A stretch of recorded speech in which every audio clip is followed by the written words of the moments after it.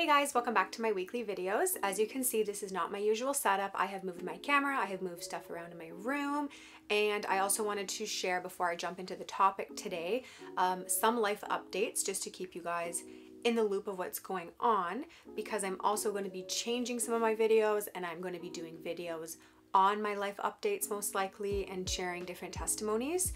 So just to briefly share, next week I'm getting married and the week after I'm moving across the country to live in Vancouver, at least for the year. So there's a lot to unpack there.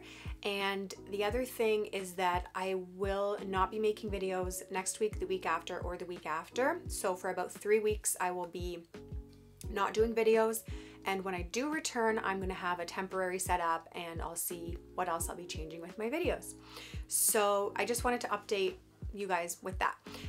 Now, with that being said, I'm going to jump in the topic for today, which is faith, what faith is, how to have faith, and how to strengthen your faith. So the first thing I'm going to read is Hebrews 11 verse 1, which says, "Now faith is the substance of things hoped for and the evidence of things not seen." I believe that for all of us, there are all different areas of our lives that we're hoping for things to be different, or we're waiting for that opportunity, or we're waiting for that change.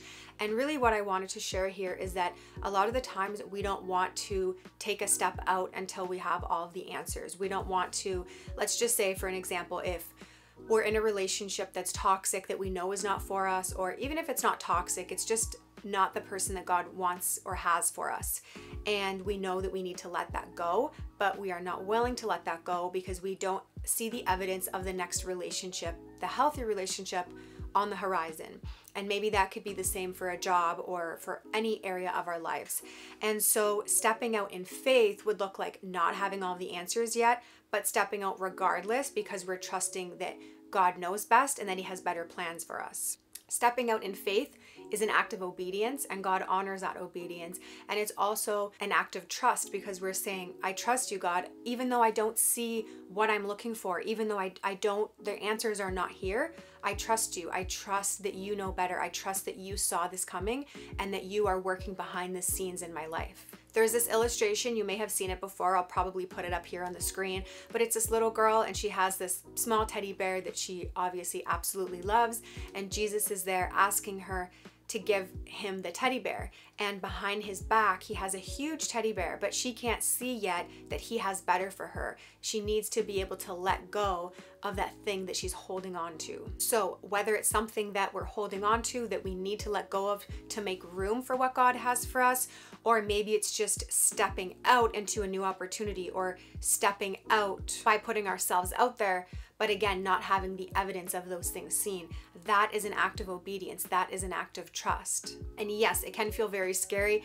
It feels very vulnerable. It feels like you are free falling, but honestly, that's what faith feels like. And at the same time, you can also have this like really strange peace, even when everything around you doesn't, looks either chaotic or it doesn't look like it's lining up, but you also have a peace knowing that God knows better and that He has better.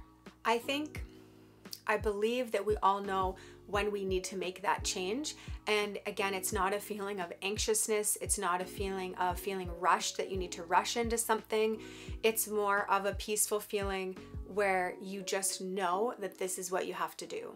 And I think something else to remember is that it doesn't always mean that it's going to be comfortable either, or that it's going to be pain-free. And sometimes there is going to be a season between those things where we've either let go of something and we're waiting for the new, and there can be pain during that time, and God can be taking us through a process. Or again, it can just be stepping out, putting ourselves out there. Maybe it's starting a business or starting a podcast, or starting by going on dating websites or something like that. And there can be that time in between where we're like, okay, God, what are you doing? Like, I stepped out, or I let that thing go and I don't see it yet. But His thoughts are above our thoughts. His ways are above our ways. So we don't always understand what He's doing, but He really is working behind the scenes.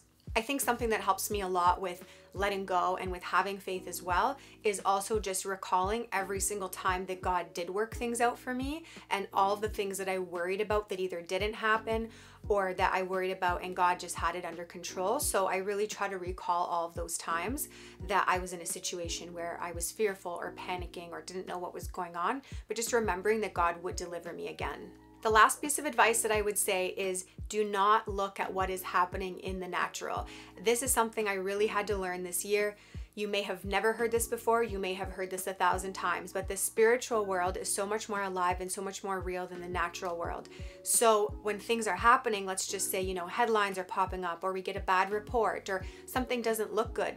We cannot be reacting to every single thing that happens. It doesn't mean that we don't pay attention to what's going on in the world. It doesn't mean that we don't use wisdom and that we don't seek counsel and that we don't plan. It doesn't mean any of those things, but we cannot just be reacting like the world reacts. So again, this can be any single area of our lives where, let's say, we get a bad report of something, or something doesn't look good, something doesn't work out, and we're seeing in front of us that this does not look good, but we know that God has this under control.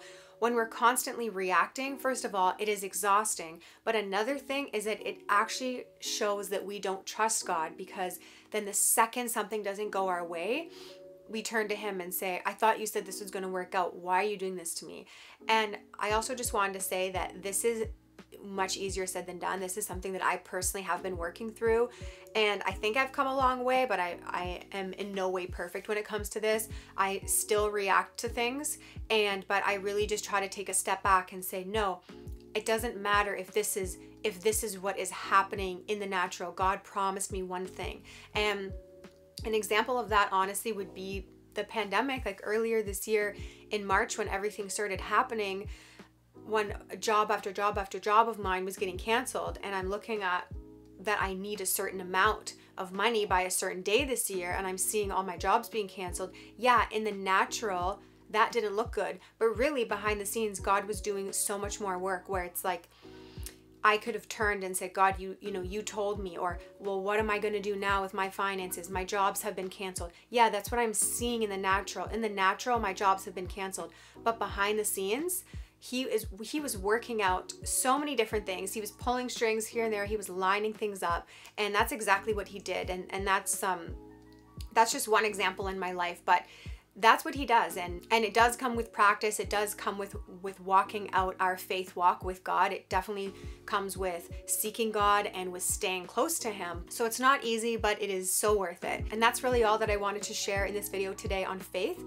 I hope that was helpful. If you know anyone who would like this video, then please send it over to them. And if you're interested in coaching, I offer email coaching and virtual coaching via Zoom.